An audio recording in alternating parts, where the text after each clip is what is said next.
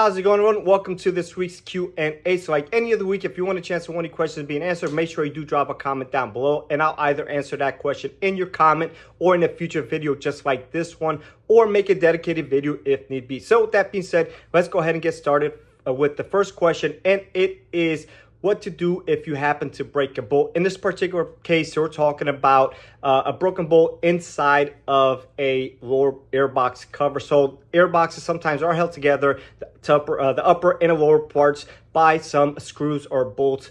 And they're very thin, they break very easily. First of all, I recommend applying some grease every time you remove them, put them back on. And second of all, I would tighten them by hand. So for this particular case, you could try to remove the upper lid and see if there's enough head on there, enough bolt, so we can put some vice grips and spin them out.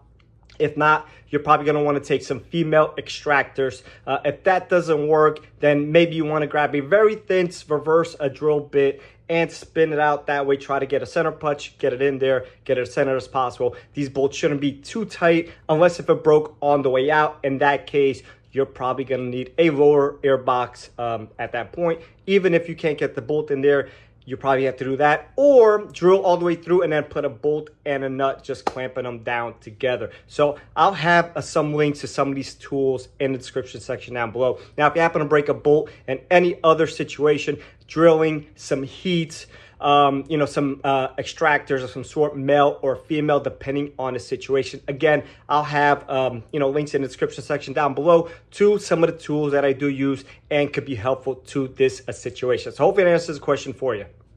All right, so the next question is a push to shift, how to release them if the battery dies or if you can't get them out of park or whatever the case may be. So this would be for the 9-speed and the 10-speed cars. So some of the newer cars, a lot of them have the push buttons to shift, no longer have a shift lever. So they do sell a special tool for the 9-speed. It's very, very expensive and probably something you won't buy if you have one of these vehicles, unless if you're a shop, then probably be a good investment. As far as the 10-speed goes, they don't sell any tool for it, although you take a plier or something like that and just turn it and it'll lock in place. The 9-speed, you have to turn it and then lock the tool so it can hold it there.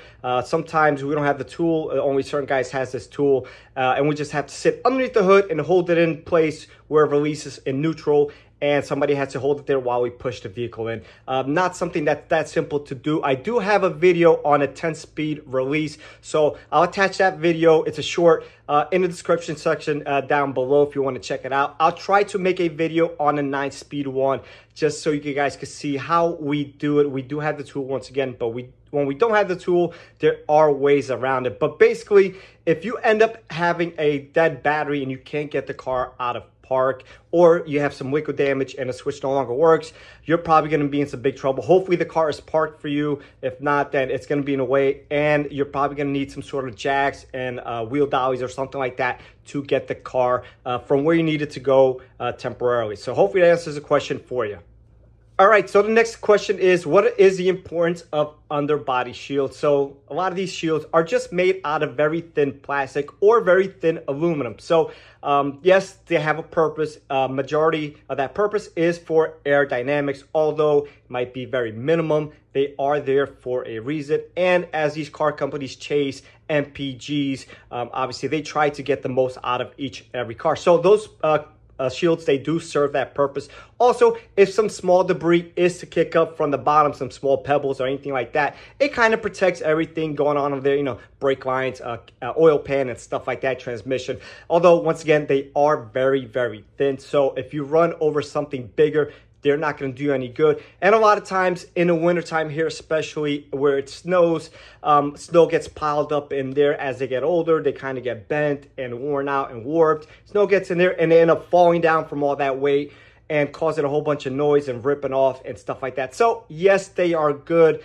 If you happen to have one rip off, I would not go crazy over it. I wouldn't stress it. Obviously try to put it on when you have the time and a chance and the money to repair it. Although some of these shields can get pretty pricey. So just see the situation. If you do just mostly city driving, you'll probably be okay. If you're constantly on a highway, probably a little bit more beneficial to you for aerodynamics and miles per gallon purposes. So hopefully that answers the question for you.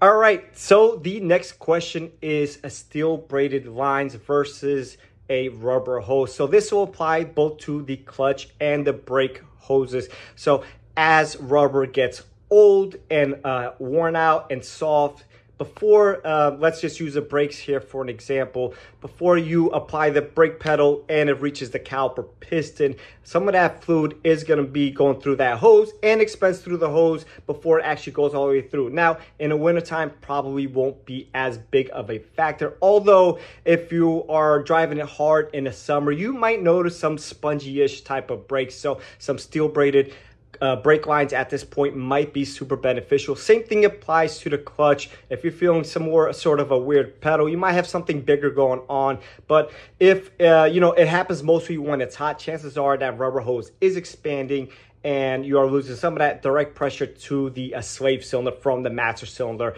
at that point. So is it a urgency to get this done? Absolutely not. If you're racing the car, probably would be one of my first things to do, along with some upgraded fluid, to increase that boiling point. Although for most street applications, probably won't be necessary. And most people probably will not feel the difference. Again, if you are racing a car, driving it very spiritually, then probably will be beneficial to you and probably something that you should do early on rather than later. Now, these hoses, they do deteriorate over time. So again, with increased abuse, they're gonna take a toll quicker. So something you want to upgrade if you're driving a car aggressively. So hopefully answers the question for you. All right, so last question of the week.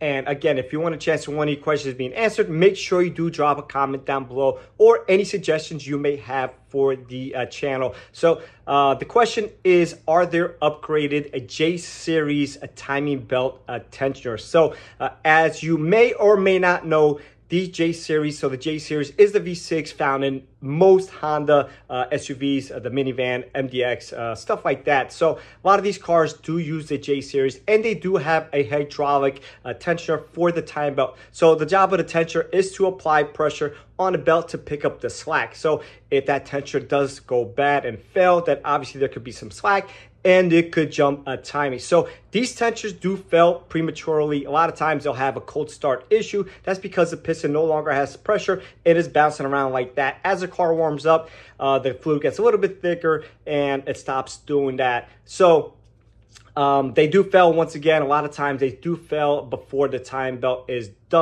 due. So yes, upgrading the tensioner is beneficial. If you do the time belt, you should always replace the time belt tensioners at that time. Do not go without replacing that time belt tensioner. Even if it's not making noise, I promise you 99 about 100 times it's going to be leaking. It will not make it to the next time belt interval, which is every 7 years or 105,000 miles, give or take, something like that. So a solution is a Power Rev Racing, or P2R. I'll have the link for that in the description section down below. They do make a manual tension. So my only concern is at this point, people over tighten the belt. So as humans, we like to make sure everything is nice and tight. So if you are purchasing one of these tensioners, just don't overdo it. Don't go crazy. Don't over tighten it way too much. Just try to measure out what the difference is of the piston that's out on the hydraulic tensioner and try to match that on the aftermarket tensioner. Now, I don't know the long-term longevity of these tensioners, although they are a manual tensioner and no fluid will leak out of them, causing you any sort of issues in that sense. So probably something I personally would stay away from, unless if I'm building an engine, a high performance type of engine. As a normal consumer, a hydraulic tensioner will probably be fine for most of you, although once again, they do have a high rate variance. So that being said, hopefully that answers the question for you, and I'll catch everyone on the next one.